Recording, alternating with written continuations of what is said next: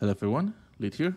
So in this video I will test low budget scarab farms on T17 and I will test two setup, 50 map for each of them. So let's begin with the setup. For the map I'm using Fortress, and the reason for it is number one, the boss is the easiest, so the extra fragment from the boss can be extra profit. And the second reason is in Fortress there's a lot of barrels which you can destroy and it can drop currency or scarabs. But if you want to do other maps, I think that's fine. The difference I don't think will be that big. And for the map itself, chisel 20% with normal chisel. And I will roll until I have 100% more scarabs. And for the mod, just filter whatever mod you cannot do. And if your build is strong enough, you can actually add one daily orbs that will add extra density and a little bit extra quantity. And for the scarabs, for this first setup, I will use 2 scarab adversary that will add 4 rare monster packs. Because it's mirror, it becomes 8.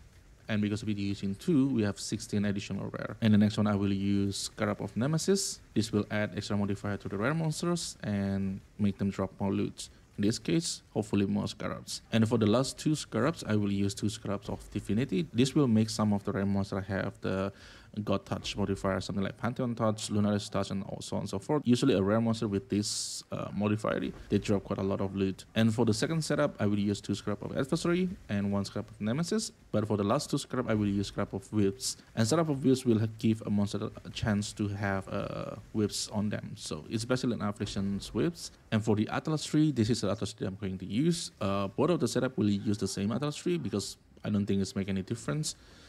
So the scrap tree is pretty straightforward. We are farming scrap, so we're going to block all other mechanics except for ultimatum and harvest because both of these scrap is still pretty expensive. And we take all the scraps nodes, and also I'm taking beyond. This is because on the map device we're going to choose beyond, and beyond is just to add extra density. That's it. Blue Arthurs, because my build it can run Blue Arthurs better.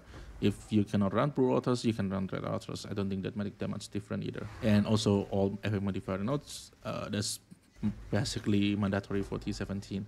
So I think that's all about the Atlas tree. It's pretty straightforward. And with that said, let's move into the spreadsheet. And this is a spreadsheet. This one is for the Divinity and this one is for the whips. And for the cost, whips apparently cost a little bit more. I think it's 2 chaos each, and Divinity is like under 1C. So it's a little bit more expensive for whips, but I don't think it's that big of a deal.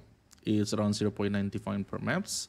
So not exactly low budget, but for T17, I think this is the lowest you can go. And most of the cost will come from the map itself and also the rolling of the map. And for the rolling of the map, I'm not putting it here just because it really depending on your build and how tolerant you with a certain mod. So there's no way for me to average this for you. So you have to take into account yourself how much average chaos you use to roll the maps.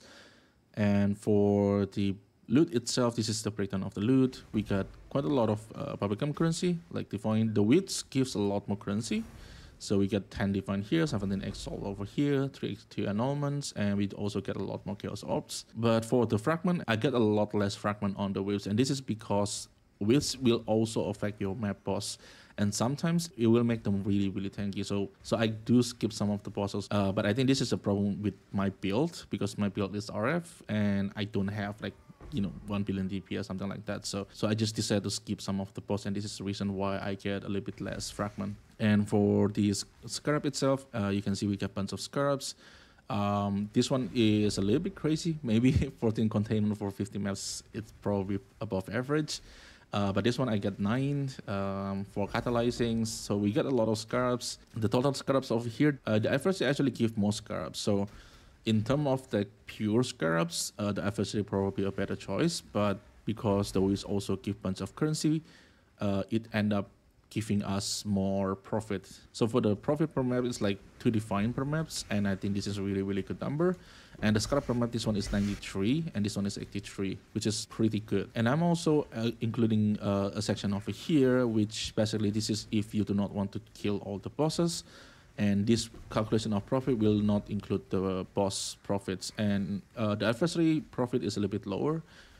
1.7 define, and the width is 1.9 define. So basically the adversary is easier, but it's also get less profit, but the width is more difficult. It's also keep more profit, and I think the width is also taking a little bit longer because sometimes the width makes the monster really tanky, especially the map bosses or like the rare with a lot of modifier, because I'm using Nemesis. Even though I'm using Headhunter, sometimes with the widths, some rare monster can be very tanky. So it's end up making the maps a little bit longer. So for me, it's like give and take on both of them. Personally, I like the adversary more because this is a lot easier to do, and the map is also a lot faster.